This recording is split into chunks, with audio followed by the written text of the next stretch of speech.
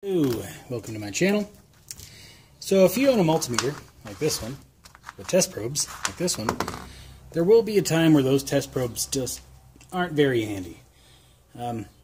Example that comes to mind if you're working on the dashboard of a car trying to find a hot wire, positive wire. It's kind of hard to hold this up somewhere metal and probe with this. It's just kind of a nightmare. So I'm going to show you how to make a little Alligator clip extension for these that'll just plug right in. So these are some Alligator clips that I got off eBay. You can get them in like a 20 pack for, I don't know, a couple bucks. I've got a 16 gauge red and black wire. This is a GXL type automotive wire. It'll handle the heat of soldering iron, so that's handy. I have a pair of F crimp pliers. Some people call them B crimp or open crimp.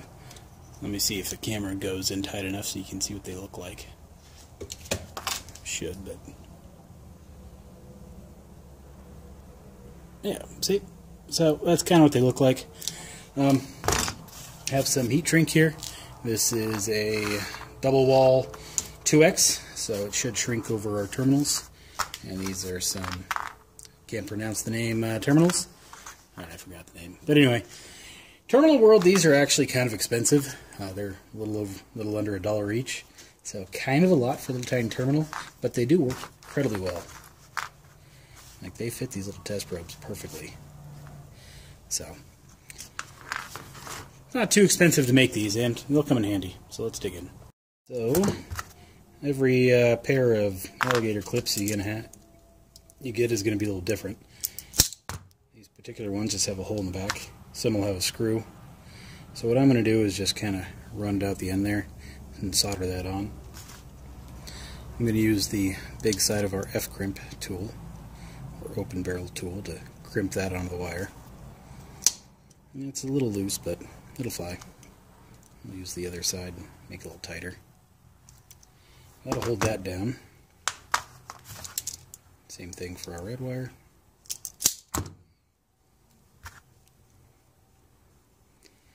Now my soldering iron is the soldering station over on my desk. So you're not going to watch me solder these on, but that's what I'm going to go do. Make sure it doesn't give us any problems as far as falling off goes. So that's our first step. Alright, just soldered the ends on.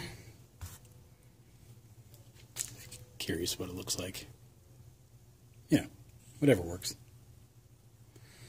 So we'll slip its little boot over.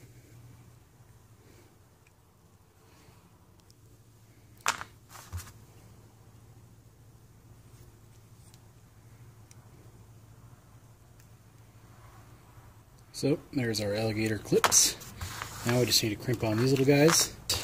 All you gotta do is strip the wire a little bit. You can kind of gauge how much you gotta strip by the terminal there. That does it. And just a little more. Put those into the small crimp cavity.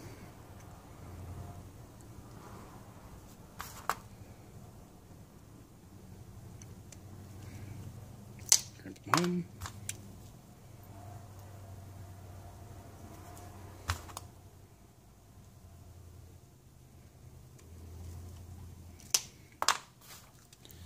And those are on. Now we just gotta trim them down to size.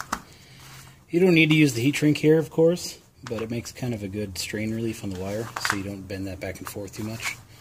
You also have the option, of course, of soldering terminals onto the wire. Don't necessarily need to, but depending on what you're doing, might make it a little stronger. Now, you're supposed to use a heat gun here. You don't really need to. I just get it out with the barbecue lighter here. Yeah, I honestly use lighters all the time for this. Primary reason being if you're working under the dashboard of a car, trying to apply heat shrink tubing, it's pretty hard to get a big old heat gun in there. A little tiny lighter really is easier. It does come with a danger, of course, an open flame under the dashboard. Not always a good idea, so you have to use your best judgment. That is basically it. So there's our little test probe extensions. Now if you cared, you could go a little bit more on heat shrink, cover the entire terminal, but it's up to you. I find this to work fine. So we can turn on our multimeter here. Make sure we're getting a connection. So, all good. Let's try it out on something else. This is a controller I made for another project I'm working on. Kind of a lame project, but you'll see it on this channel eventually. So we can hook it up to where the main power is supposed to go. And when you hit one of these buttons, it activates one of the pins coming out the other side. It's right there. You can see it's working. Perfect.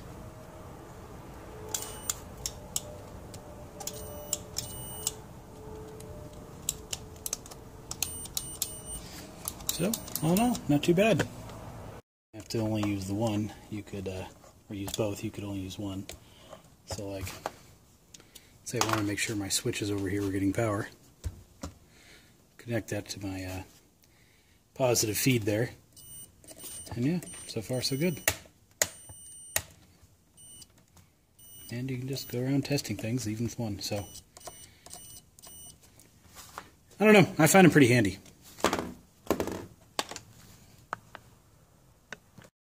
Well, that's the end of my video. Hope you enjoyed it. Thanks for watching. Part numbers will all be in the description, so check that out. Now also keep in mind, this isn't something that you couldn't just go buy. I think you can buy an entire set of test probes for like $12 that comes with all kinds of different options. But if you wanted to make your own or do some kind of custom arrangement, you know, the little terminals here, they really do fit quite well. So, I don't know, you could, at least you'll know how if you wanted to. Yeah, you could put ring terminals on here if you wanted, spade terminals, pretty much anything, honestly. So, and again, part numbers and links will be in the description.